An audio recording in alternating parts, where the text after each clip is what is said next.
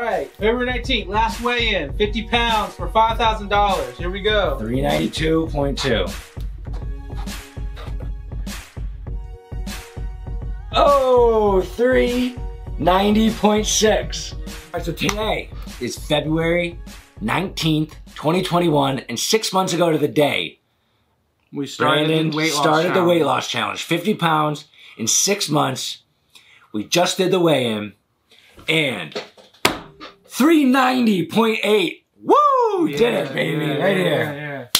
Yeah. 50 pounds, 52 pounds.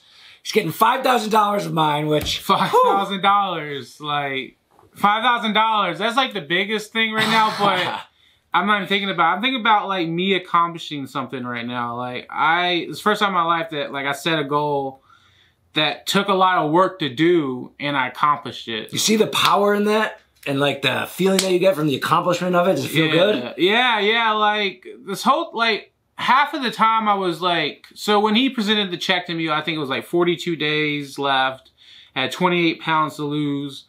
And like most of the time I was thinking I can't do it. I was like adding the numbers up, the calories I needed to burn, like the amount of like stuff I would have to not eat. And like, I just kept thinking I can't do it. And I kept complaining and like thinking like, oh, I'm not gonna be able to do it. But like something switched the past like 3 weeks. I just told myself I'm gonna do it. Like I'm gonna get the goal. Like I don't give a fuck if it's like, it seems crazy. I'm just gonna do it. Cause like, it's not crazy. I guess. Yeah, we set out from the beginning like it's achievable, but yeah, you had a little setback in the middle. Yeah. Which is a common part of every movie. Every good story has a little setback. So the 1 month you could put on a pound or two, which made it harder for you. Maybe, yeah. But what happened the past 3 weeks? So one thing I was gonna say is like, I was feeling sorry for myself because I was like not eating as much, and I was just like getting hunger pains, and like I just wanted it to be over. And I wanted to complain about it to my mom, and I kept like talking to her and saying that like, oh, I can't do it. This is crazy. What if I fail? What if I fail?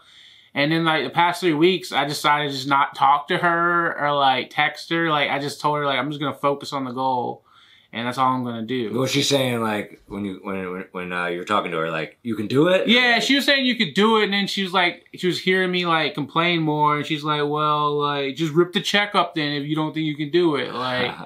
But I got support from my whole family. I got support from all Sean's friends, all of the fans, like all the audience, like, and I just focused on getting it the past 3 weeks. Like it was like no talk about it, just do it. Like, yeah, just go and exercise. And when you were like complaining or kind of feeling sorry for yourself, that was because of the pain, right? It was from like this like sabotage thing that I do to myself when I. But like physically though, like hunger pain, right? Yeah, hunger pain, like. The biggest thing, if you want to accomplish anything, you have to experience pain. And I was trying to tell you that from day one. Yeah, it took me the last 3 weeks to notice it. Well, as an expert now, as losing 50 pounds, I've realized that like you can't go too intense in the beginning, or you're gonna like want to like quit. You got to go slow, but like you have to experience pain. You have to exercise. You have to exercise. And you just have to eat less, like way less than you think you could. Like I've been fine. Yeah. Like, and the pain is not harmful. No, it's almost a good feeling. It's just like your stomach's not having to digest food. Like there's always nothing like always in your system having to be processed. It feels great. Yeah. So, I mean, what I learned thanks to Brian May, Sean for getting Brian, like Sean for like adding the incentive, like Sean for like. I mean, yeah, we put this together. Yeah. Thank you, Sean. And I'm glad of you. I'm glad, man. I'm proud of you. I'm very proud of you. You worked your ass off. Yeah. And then I got the goal, but also last time I weighed in, I was 408. Right. So I've lost like 17.2 pounds in a month. Yeah.